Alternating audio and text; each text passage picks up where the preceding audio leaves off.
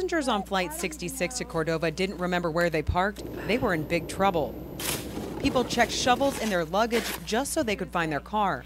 I've been in Cordova almost 30 years, and I have never seen this much snow. Okay, stop. Airport staff encouraged everyone to leave for town as soon as possible.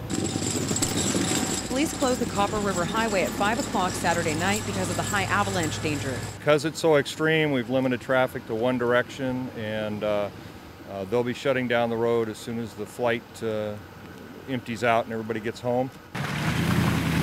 Around town, there's so much snow, through streets are now being made into dead ends. Nobody has expected this amount of snow, you know, so they didn't keep up on it. Usually when it's knee high, you shovel it, but nobody was expecting it to keep going, you know.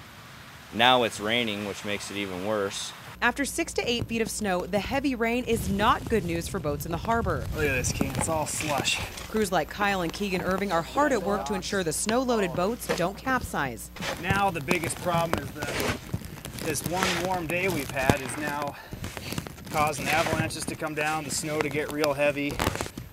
Shovels will be a hot commodity over the next few days as people race to remove the snow before the wait takes its toll.